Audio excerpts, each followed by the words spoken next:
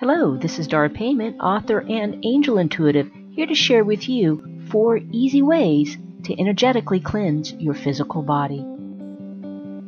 Prayer.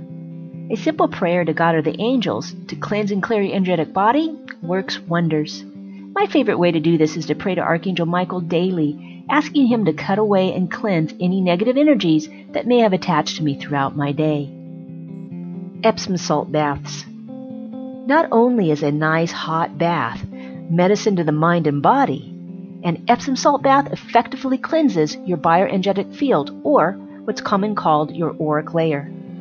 As you fill the bathtub with hot water, place a half cup of Epsom salts into the tub. Adding baking soda and either some fresh lavender or essential oil of lavender gives your bath a spa-like feel. Body sweeping.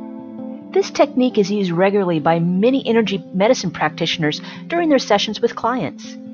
Just like sweeping away dust and debris off the floor, body sweeping brushes away stagnant energy on top of the skin. To perform body sweeping on yourself, brush your hands downward, starting with your head, down your neck, shoulders, arms to fingertips, torso, and all the way down to your toes, just as if you're taking a shower with no water.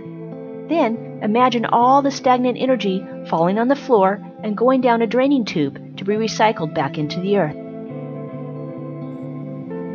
White light protection. Imagine yourself engulfed inside of a huge bubble of brilliant white light. This simple technique is fast and very effective and has been used throughout the centuries. And if you're looking for a great guided meditation on how to do this, check out the resource section of this video for a great video tutorial.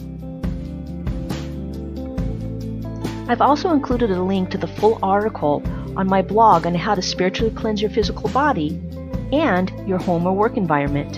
You can find the link in the resources section below. Did you enjoy these quick tips?